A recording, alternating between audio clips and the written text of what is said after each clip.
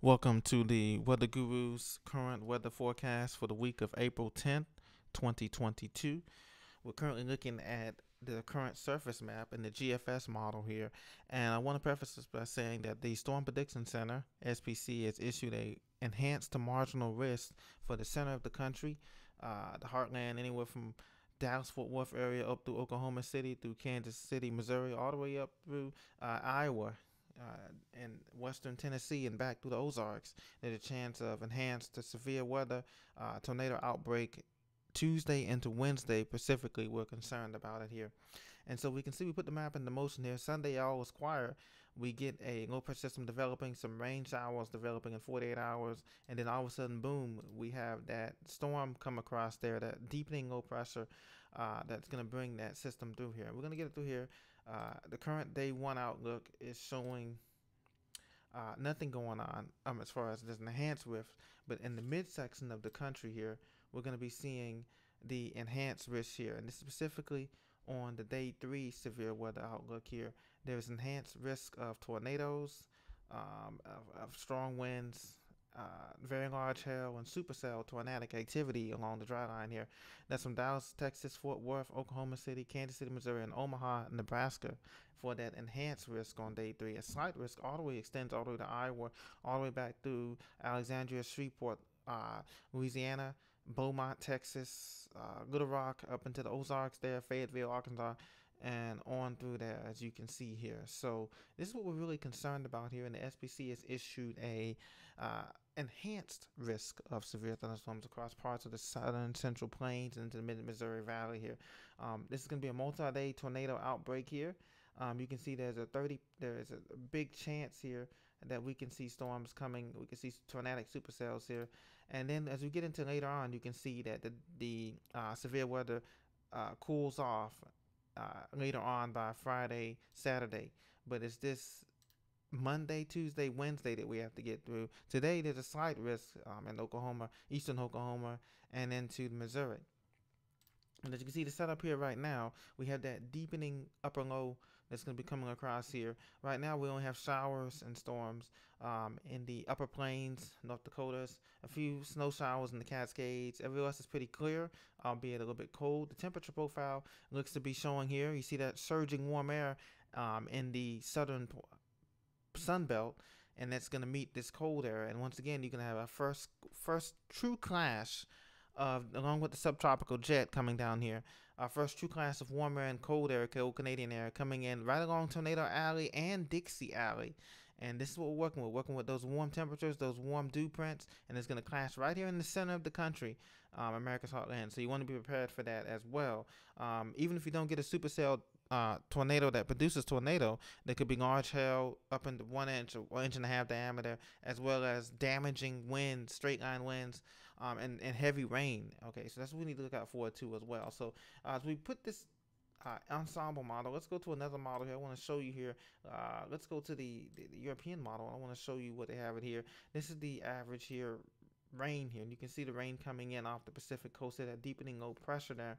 And in about 48 hours to 72 hours, it develops, and there we have this. It's too early to tell what's going to be the hot spot for. There will be an outbreak, but we don't know. It's too soon to tell where it's going to be as far as that. And as you can see, the mesoscale model here shows here the deepening. Let me rewind it here. Go back here. Into the initial 12 hours. It's going to develop later on. But you can see this line developing right here. This deepening low pressure up in the upper Midwest, and that trailing line there of severe storms right in the middle of the country here that's going to develop and come across and push across here in the next 72 hours here. And that goes through the next 2 days here. So that's in the mesoscale model. You can see the 3-kilometer model here in the mesoscale model. Once again, you can see, I put that in motion here. We can go back here, put that in the motion here for today, and you can see we do have showers and storms developing, increasing here, that enhanced risk in the middle of the country here. As you can see, there's that line developing right there.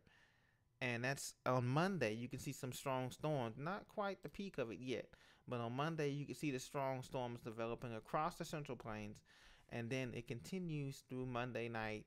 Strong storms in the mid-Mississippi Valley up into the Ohio Valley, and Tuesday it continues the strong storms along that front there. and then you can see it continues on Tuesday and into Wednesday. So we're really concerned about that Monday, Tuesday, Wednesday time frame here, according to the Storm Prediction Center here, and it's going to be that bullseye there. We can see supercell tornadoes, possibly EF3s, EF4s, in this tornado outbreak on Tuesday. Obviously, we can see the rain and wind here. Let's get some more information on that here. I don't want to go there, but you can see the national map here. This is National Weather Service current hazards. We do have a lot of red flag dry air here in place here. Red flag warnings from New Mexico, western Texas, on into the Mississippi and some other areas here. And this is going to be the setup for strong winds. Because you had that strong subtropical jet max coming in on Tuesday and meeting the cold, dense air, kind of a shower layer, a loft of cold air coming down from Canada, and that's going to meet right in the center of this country. As you can see, we already have wind watches. This looks like a high wind warning, high wind warnings issued for the eastern third of Texas, eastern Oklahoma, all of Arkansas mostly, and virtually the western half, 2/3 of Louisiana. And this is because they're going to have strong turning of winds. What you need for these severe thunderstorms is you need, of course, the 4 ingredients we all know: the lift, the wind shear, the instability, and as well as the meeting of the air there, the cold and warm air there, mixing a supercell tornadic thunderstorms, which you will have on Monday and Tuesday. So we can see here, we have the warnings issued. Once again, I'm going to show you the GFS model here, and I'm going to show you what's going on here.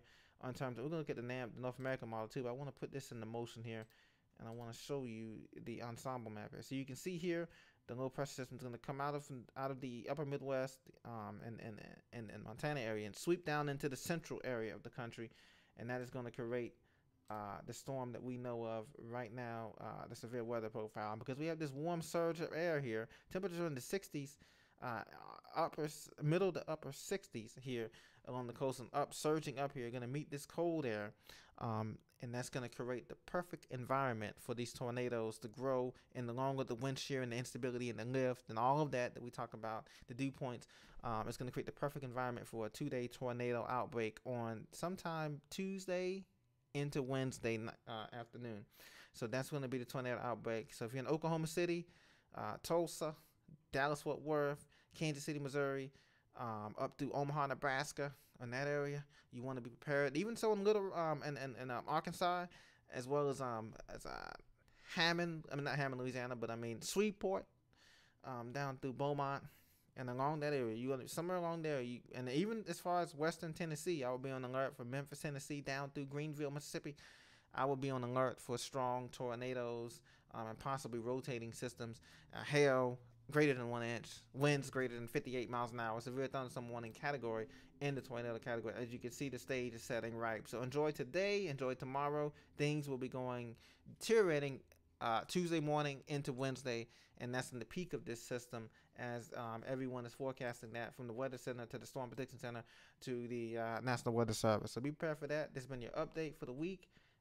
Thank you very much for joining me, and I'll see you in the next video.